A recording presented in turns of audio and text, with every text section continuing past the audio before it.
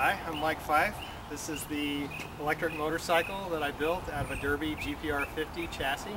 I removed the gas motor and installed an electric propulsion system that consists of 6 12-volt, 22 amp hour sealed lead acid batteries, one VTEC axial field DC motor, and one 72 volt, 450 amp DC-DC converter, and a few other parts.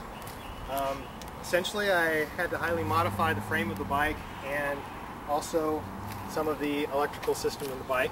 Other than that, there were not too many modifications to the structure, external structure of the bike at all. So it still looks more or less like a Derbi GPR-50, except that there is no exhaust pipe.